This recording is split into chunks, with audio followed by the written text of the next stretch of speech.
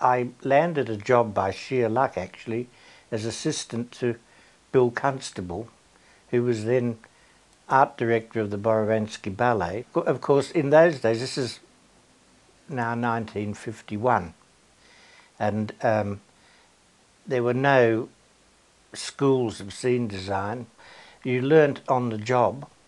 You learnt by observation more than anything else, and did all the menial jobs like cleaning the brushes and washing the palette and sweeping the floor and doing all that, and filling in the big areas that nobody ever saw.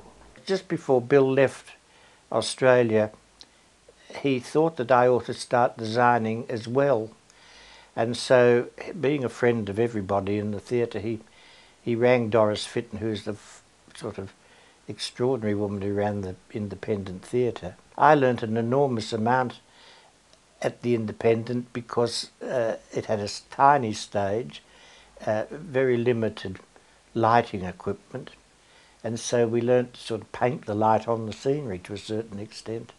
There was little money around even to spend on the production itself, so you had to be inventive. There were no subsidies, for instance, and there were no state theatres as there are now. And I started then to be asked to do other things. I designed a couple of operas, and then the John Alden Company was formed by J.C. Williamson's, and I designed a Shakespeare for John, and then the music hall opened in Neutral Bay, which was a sort of converted cinema, and I was asked to do the interior design for the hall, which was great fun because I did murals and things in the foyer of old Sydney, and sort of, it was all a bit mad. And then out of the blue, I was asked to take over from John Truscott, who was leaving St Martin's Theatre as resident designer to go overseas, and I came down on a 2-year contract, and I ended up staying 11 years. So I did an enormous number of productions at St Martin's because we did a new one every 4 weeks as a rule. St Martin's eventually folded up, again as a private organisation, which it was starting to feel the pinch. And of course at that stage the state theatre companies were formed, the Melbourne Theatre Company, which was then the Union Theatre, and Sydney Theatre Company, and so they really took over from the little theatres that were around when I was a young man.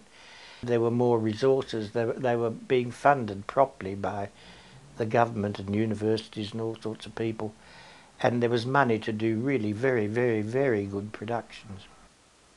For the first time I was out of a job, but I wasn't out of a job for more than 2 days because Ross Turner rang me up, who was chief scenic artist at J.C. Williamson's, and said, "You better come and work here." So off I went and worked for Williamson's for 4 years in the scenic department, and I think the first show I painted for Williamson's, or helped paint, was a little night music. Again, Williamson's were finding it tough too because they were a private enterprise firm, and however big they were finding the cost of touring and maintaining large companies impossible to do. So Williamson's gradually wound down, still doing shows, but sort of contracting out. They suggested to Ross that he form a private company. So he approached me and said, "How about you and I going into partnership and forming Scenic Studios?"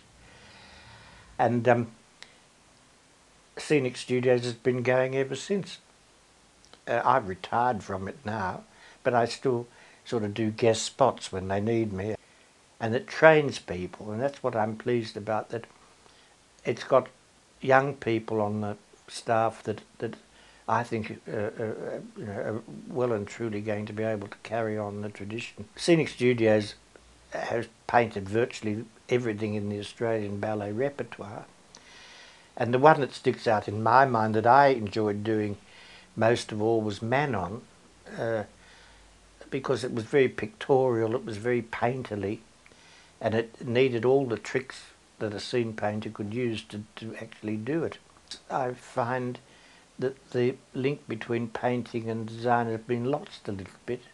It's become architectural and minimalist, and sometimes that cuts across the work itself. I sound like a grumpy old gentleman, but a lot of young scene designers seem to be doing the same thing. They all seem to be frightened of colour.